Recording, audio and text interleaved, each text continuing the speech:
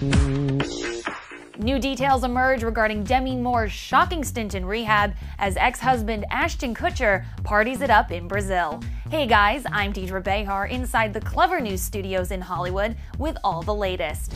Now, as previously reported, the 49-year-old actress and director was transported from her LA home to a local facility to, quote, seek further professional assistance.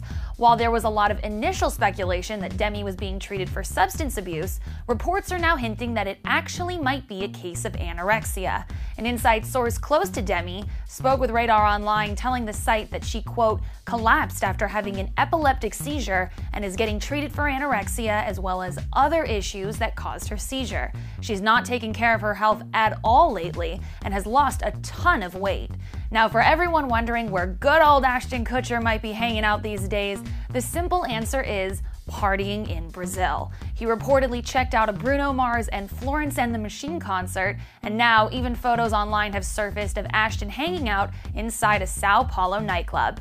But fear not, all you loyal Demi Moore lovers, because her eldest daughter, Rumor Willis, was spotted pacing outside the hospital, so that at the very least can let us take comfort in knowing that she has the support of her family. So with all this unfortunate news, let's try to stay positive and wish Demi only the best as she begins her road to recovery. Leave your thoughtful comments below, and as always, please make sure you subscribe and keep clicking back to Clever News for all the latest in entertainment. I'm Deidre Behar in Hollywood. Thanks for watching.